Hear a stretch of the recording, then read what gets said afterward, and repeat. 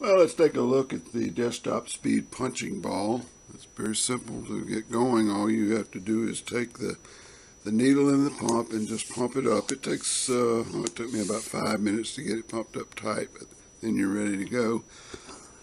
And then just pretending that this is anybody who you would like to hit, just bam, bam, bam, bam, bam, bam, bam, bam, bam. And then just when they least expect it, the ever dangerous left hook. So I feel better, and you will too. Full disclosure, I was given one of these punching balls to punch and punch and punch and evaluate and eventually write a review, but I've mostly been punching. So thank you for watching.